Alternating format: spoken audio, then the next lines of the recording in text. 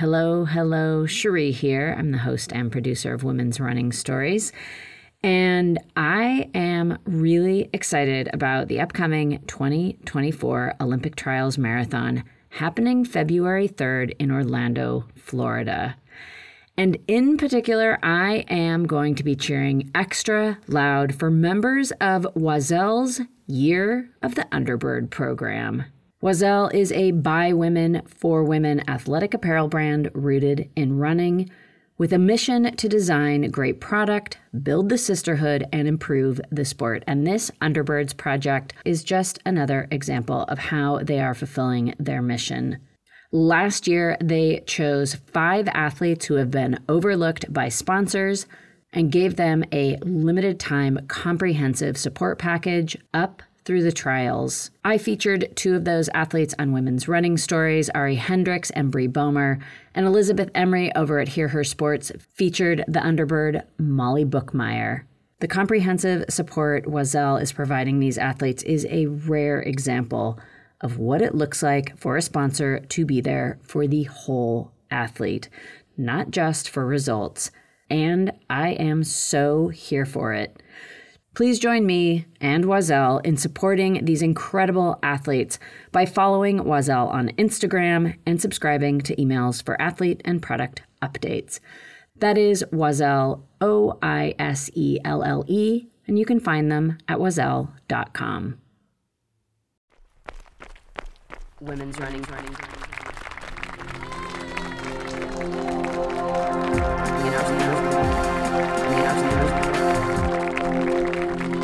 Women's running stories.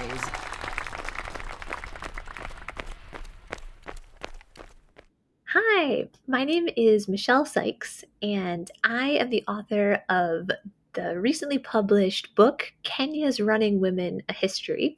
I'm also a former professional runner. I was sponsored by Nike in the years after I graduated from college at Wake Forest University, where I was an NCAA champion. My senior year, back in 2007, I won the women's outdoor 5,000 meter championship.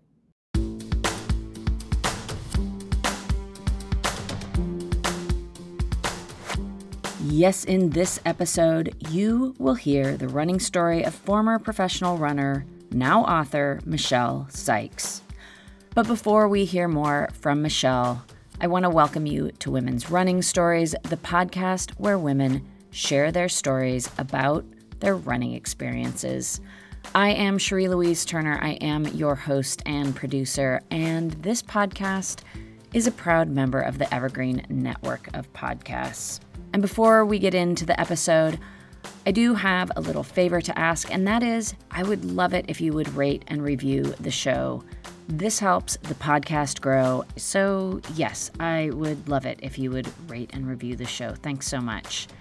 Now on to Michelle's episode. Yes, she is a former professional runner, and back when she was in her collegiate years, she became a Rhodes Scholar and the 2007 NCAA Outdoor 5K National Champion, which you're going to hear about. It was a surprising victory and a terrific racing story, all on its own.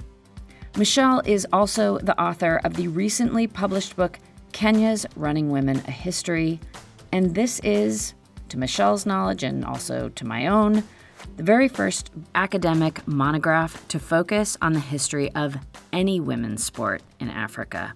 And in Michelle's episode, you're going to hear how these 2 accomplishments, the 5K championship and this book, are inextricably linked.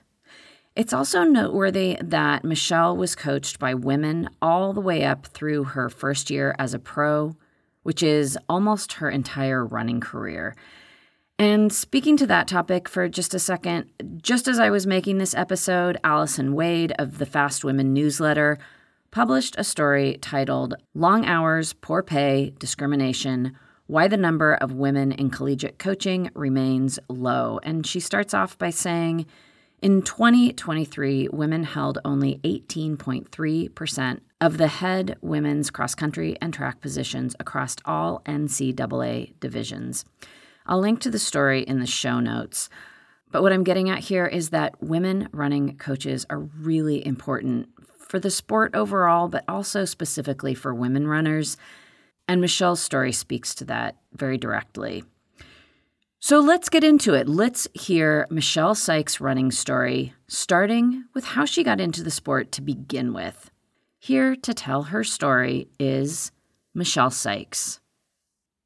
I got started in running as a freshman in high school. Prior to that, I had played soccer and basketball, and I love sports, and particularly soccer. I was a center midfielder, so not too skilled, but just ran around most of the game and kind of developed some endurance capacity there. And I was lucky enough as a freshman to be noticed by the coach at my high school, and she really encouraged me to switch over from soccer to track and to cross country. And I had also, fortunately, some of my really good friends were cross country runners at that time. So I took it on as a freshman in high school and just blossomed over the course of that season and finished 10th at the state meet in Ohio. It's held at Scioto Downs, or it was in those days, a big horse race track where you start in front of a grandstand filled with, throngs of people, cheering crowds, and you finish, you go out, run a couple miles, and you come back in and you finish in front of that group as well. And just was an outstanding experience, my first ever state meet. And that kind of set me off on a really good foundation to continue to enjoy and embrace running. And I competed as well in track my freshman year and also competed at the state meet then. I was a state champion my freshman year and finished second in the mile, first in the 3,200 meters. And in the course of my high school career, I ended up being a two-time All-American. I raced twice at what was then the Foot Locker cross country nationals. And so it was my senior year when I became an All-American in cross country, and I finished 14th. So just made the cut there.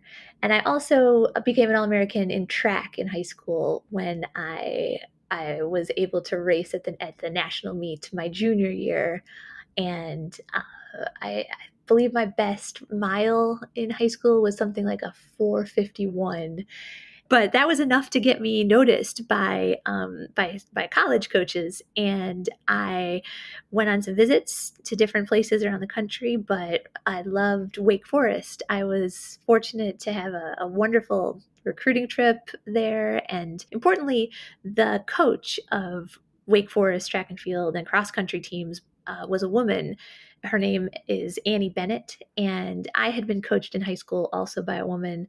And I really appreciated the chance to continue to have a strong female role model to look up to in college. And she was such a energizing, inspiring person that I really was excited to get to work with her. And she at the time was one of very few, I mean, less than 5%, I think, of NCAA college coaches at the Division I level who held the title of director of both the men's and women's track and field and cross country programs. And so she was a real leader in all sorts of ways. Coach Annie herself was an NCAA 5,000 meter women's outdoor track and field champion in, get this right, 1985. She won. She was she competed for the University of Texas at Austin. She herself is a Texan, and she was one of the pioneers of women's distance running in this country. And so I think it was something really cool. It was pretty much, 20 years later that I won my championship after she won hers. And she is the 5,000 meters was her specialty in college. And then it was mine as well. But she was doing it during the era when Title IX was really just finally becoming enforced. And so Title IX, the law requiring equal funding at all federally funded institutions for men's and women's activities, including sport. And so that passes in 1972, but it then is contested through the courts for more than a decade. And some programs do start to institute women's sport pretty soon after 1972, but not the vast majority. And it's really not until the 80s, the mid 80s, that we do start to see the spreading of the programs in the way that now we're so accustomed to seeing women's sport at every university. And it's not a question. But back in the mid 80s, when my coach was running, early 80s, she would have been right at the cutting edge of these new programs and new events and new ideas about women competing at a high level, and the training that was required to what women could do with their bodies and what would be acceptable as a woman in college. And so she was absolutely fearless, and she took that kind of spirit with her into the coaching ranks and continued to just break down all sorts of barriers by virtue of doing what she loved, which was running in a space that was a male dominated one. So I think just really appreciating that history and understanding what she had to do to get to where she was by the time she coached me. I've come much more in the fullness of time to appreciate all that, but I definitely got it right when I met her, because she has such a strong personality and magnetic one that you want to believe in what she's doing and what she says, and that you can do things that you never thought you could. And so I chose to go to college at Wake Forest, and that's in North Carolina. So I went to Wake and had, again, another period of growth and blossoming. It had its ups and downs. When I first got there, I had a really good cross country season. I was the ACC Rookie of the Year, and I came in and was able to make the varsity team at my team at Wake, which at the time was a very competitive team that qualified for the NCAA cross country championships. And to be a scorer and make a mark in my first year in college, I was really proud of that. But it was really the fall of my junior year that I had a big breakthrough. I sort of suffered some niggles and injuries as I came into my freshman year track and field season in college, and I didn't hit maybe some of the times I was hoping to that year. And then sophomore year kind of getting stronger and stronger. But I think finally what clicked for me was I hadn't run 7 days a week until I got to college. I always took a day off in high school. I only ran 30, 40 miles a week in high school. So it was, it took my body, I'd say, a solid 2 years to adjust to the higher mileage, the close to 7 days a week running. There would be the odd day off with a swim or something, but much more running, and just the intensity of the racing and the travel and college and life and all that. And so by the all that took, I'd say, 2 years. And then my junior year was when I really started to see some breakthroughs in terms of getting faster, and I was able to qualify for the outdoor track and field championship for the first time as a junior, and I did compete in the women's 5K at that point. And I think that was really helpful for ultimately then coming back as a senior and winning the race, because I had been there once before. I had gotten out of my system the starstruck, oh wow, I'm here. This is just amazing to be lining up at the national meet and being a part of this incredible moment. I still held that as a senior, but when I came back as a senior, I was more confident, and I could picture it in my head what it was going to be like, and I was more determined to make more of it than I could have done the first time around. And so that junior year, seeing really good progress, outdoor led into my best cross country season as a senior, and I won the pre-nationals meet. Pre-nationals is, except for the national cross country meet, it's the biggest meet of the year, and it brings most teams across the country into contact with each other. And there's usually two different races, and I won my race. Again, there were some 500 women in the race, and so that was a really big moment to have made it to Yeah, but it's also mid-season and everyone's in heavy training, and it doesn't have the qualifying rounds. It's not winning a national meet, but it's definitely giving you a sense of like, wow, there's something here.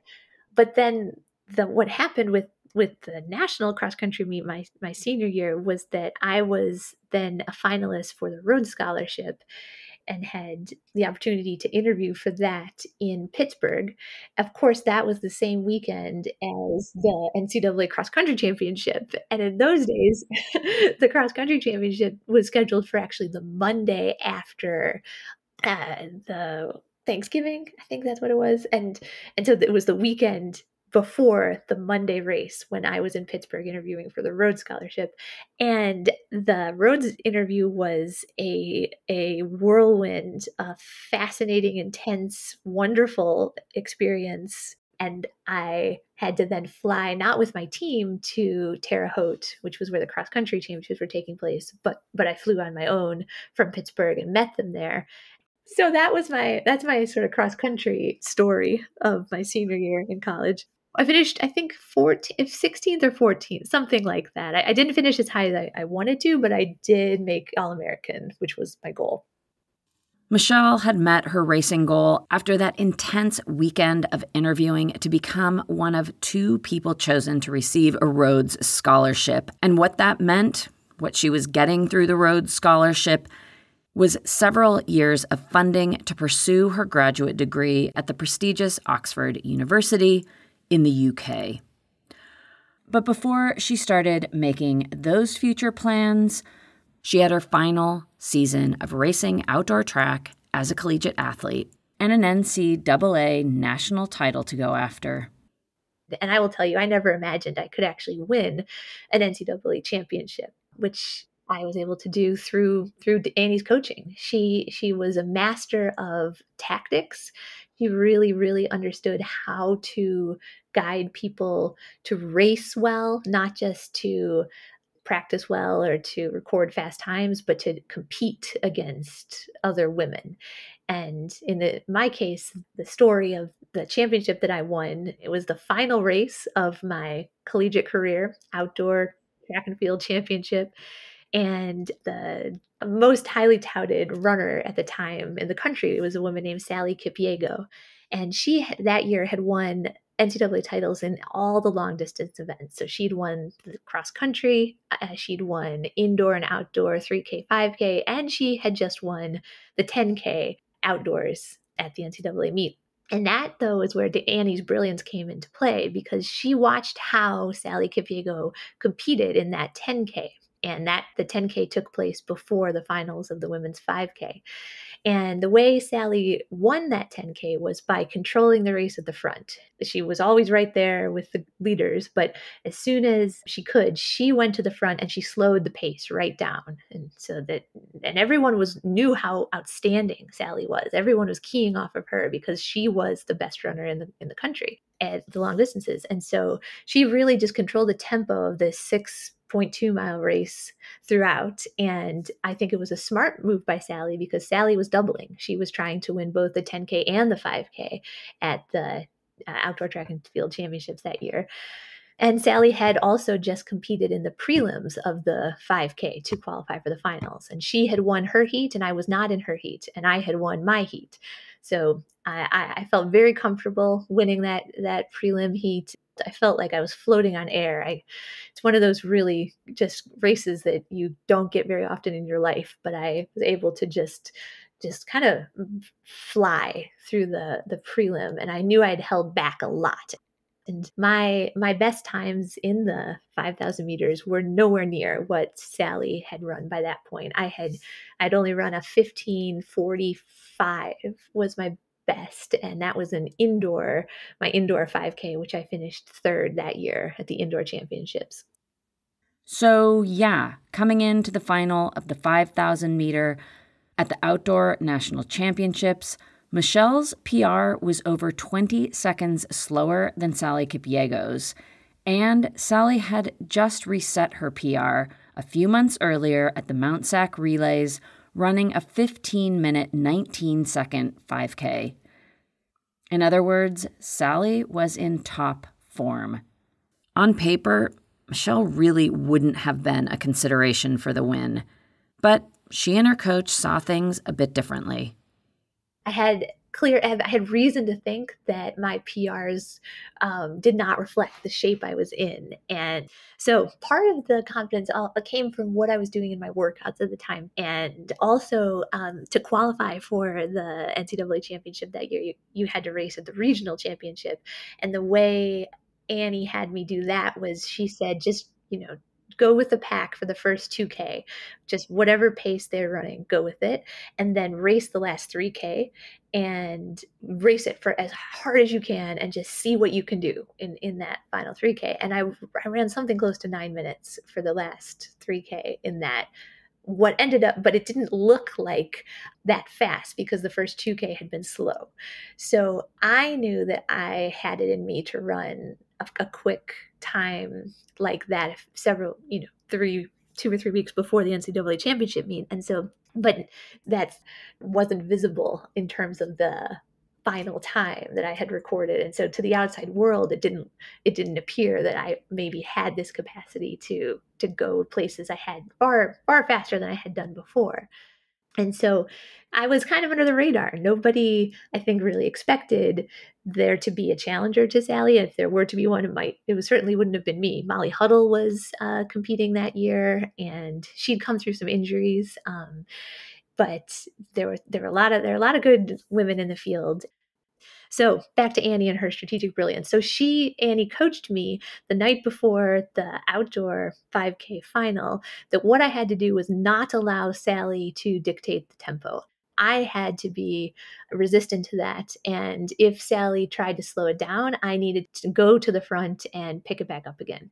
And as it happens, Teresa McWalters from Stanford was in the race, and she did me a huge service by taking it out at a strong pace for the first 1-2K. She was willing to not let this settle into a kicker's race at the end. She made it honest from the start, and that let me sort of settle in, get comfortable with the group. But after 2K, that's when Sally and I and a few others did start to separate from the pack, and we're leading the group. At 3K, Sally does begin to try to slow the tempo down. And so it's really a 2K race from that point. And every time Sally did try to slow our group at the front down, I took the lead and would hold on to that for a little while. And then Sally would come up on my shoulder and she would try to take the lead back from me. And so at some point, we lose everyone. And it's just the two, she and I, battling back and forth. And Kipyego with the best collegiate time this year, 15:19.72. And Sally Kipyego regains the lead from Michelle Sikes. It's pretty surprising because, and look at this, they're going back and forth. It's pretty surprising because Kipyego is usually happy to follow, but take a look at Michelle Sikes back into the lead. Back and forth. And she'll take the lead and hold on to it for a little while which I was happy to have her do until I felt her trying to slow the pace down, at which point I took the lead. And we played this sort of cat and mouse game. And then the final 500 meters comes, and there's this moment in the back straight where I take the lead for a final time. I think that last pass might have been enough. It looks like Kipyego may not have a response to the last time that Michelle Sikes has passed her. Sally Kipyego was trying to make history, looking for a clean sweep, but right now it is Michelle Sikes who wants to write her own story, Dwight. We're coming up towards the 400-meter mark, basically, and I could hear the crowd, and there was this roar, and I just pushed, and I looked behind me a few seconds later, and I saw that I couldn't see her. There was daylight, and I realized I think I've broken her, and I can't describe. That moment was like a miracle. I just flew down the back straight, around the bend, looked back again, nowhere in sight, and at that moment I knew I was going to win this championship. And then I come home into the straightaway, and the all I can hear is the crowd yelling. I'm absolutely just on cloud nine. And Michelle Sikes Rhodes Scholar from Wake Forest takes the title in the women's 5,000 meters. Best time this year, 15:16:75, and it's a new meet record for Michelle Sikes. She outlasts Sally Kipyego. And Sikes with the and cross the finish line. My coach is there, my parents are there, and I just, even to this day, get goosebumps thinking about how it still came true that I had won this race, and definitely the best race of my life. So that was all thanks to Annie's tactics and making sure that I didn't sit and I didn't just coast. And I ended up running a 15:16. So something like a 30-second PR in the 5K lifetime best. And that's purely a fact, again, thanks to Teresa and keeping the pace honest, that it was a pure guts race. It wasn't a sit and kick race. It was to see who can race this thing from start to finish. And I wouldn't have had, I don't think, the conviction to do that if my coach hadn't said, look, this is how you have to, if you want to win this, this is how you have to race this. Michelle had done it. She had finished off her collegiate career with an incredible win.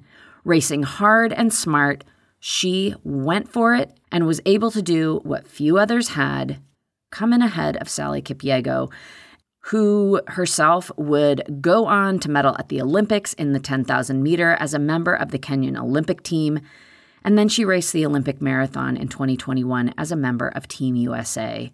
Coming in third in that race was Molly Huddle, who herself has also been a two-time Olympian. And in that 5K, Michelle not only set a big PR for herself, but she also bettered the NCAA meet record by more than 15 seconds. And that record had been held by Lauren Fleshman, a multi-time NCAA champion who went on to also earn 2 national titles as a pro. So yeah, this was a huge performance. After graduation, Michelle negotiated to postpone her graduate studies for a year. She secured a sponsorship with Nike and continued to be coached by Annie Bennett at Wake Forest. And then, with the move to Oxford the following year, she continued to compete as a pro, but also the role that running played in her life began to shift. When I got to Oxford, this very, world-renowned institution, and I sort of thought, well, what can I bring to the table that I know very well and can let me sort of thrive here, and also that I'm interested in and want to learn more about and I'm passionate in? And the only answer for me at that time was running.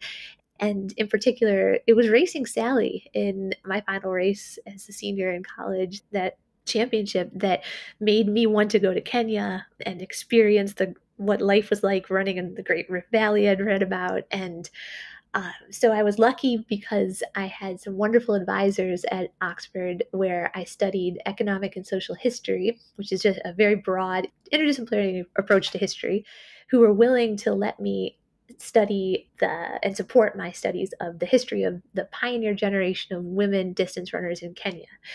And I had done some reading around this topic and found lots of interesting things about the history of what men distance runners had achieved. And I wanted to know what the women, where were the women, and what had they done, and how had they navigated their challenges and obstacles, and what were those obstacles and how did they overcome them? And so that was when I settled on that as a project, I was then compelled, lucky enough, to go to Kenya in order to find the answers to those questions, and I could also train there. So I stayed at Lorna Kiplagat's High Altitude Training Center, which is in the very famous running hub of Iten, just outside of Eldoret in the highlands of Kenya, around 8,000 feet up. And it's a base for lots of international runners. There were top runners from the UK, from the United States, from Canada. And so it was a really, really wonderful chance to get to learn from and get to know runners from all around the world, while also then going out and interviewing the women who were at the forefront of running in Kenya. And here I've got to give a key shout out to Godfrey Kiprotich, because he was essential when it came to his network and sharing his network of people and introducing me to these fantastic women who were so gracious to me and shared their stories with me. So that's how I then eventually came to write the book, Kenya's Women Running a History, which is based on my PhD dissertation, which I had written based on the research that I did in Kenya.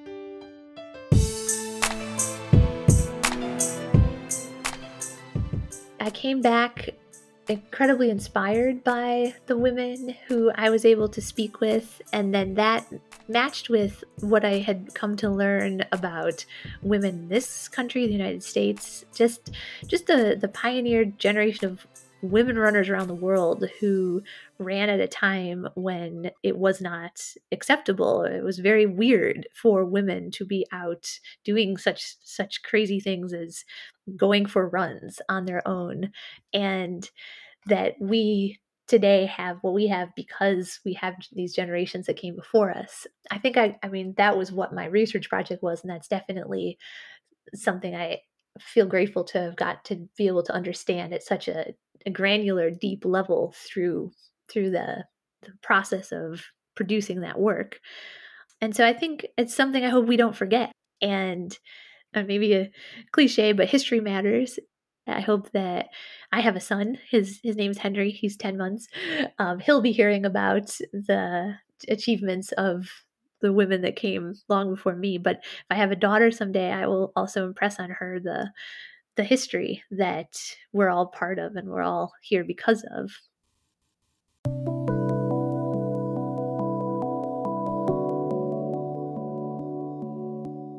That does bring us to the end of Michelle Sikes' running story on the podcast.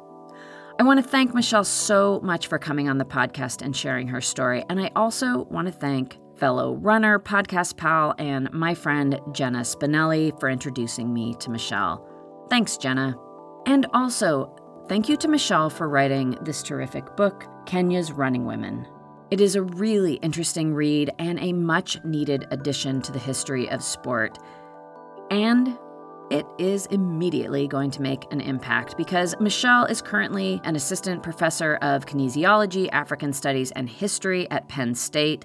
And this summer, she's going to be teaching an African sport history class, and Kenya's Running Women will be part of the curriculum. Like Michelle said, history matters, which means that documenting history is really important.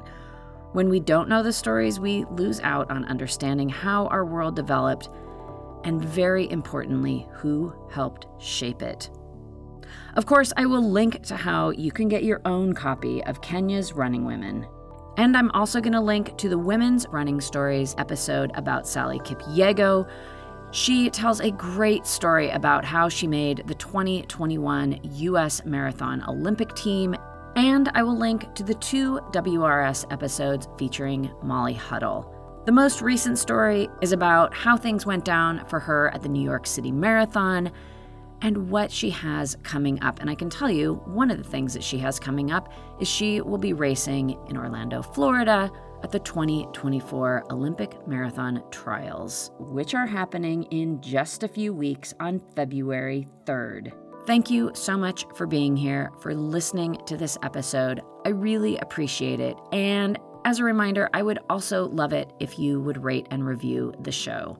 Thank you so much. That is going to do it for me. I am Cherie Louise Turner. I am the host and producer of Women's Running Stories. And until next Friday, I do wish you healthy women's running.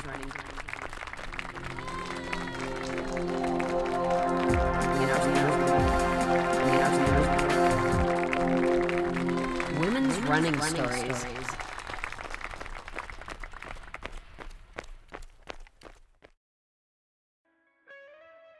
Hear Her Sports is a podcast for everyone who loves stories by and about women striving to improve and make a difference in their lives. I am your host, Elizabeth Emery, a former professional cyclist. In every episode, I introduce a female athlete or woman in the business of sport through a thoughtful conversation about who they are and the terrific work they're doing. My guests and I explore the glorious and frustrating issues in sports, history, equity, training, nutrition, and so much more. Join us for inspiration, for community, and for love of being a strong, athletic woman.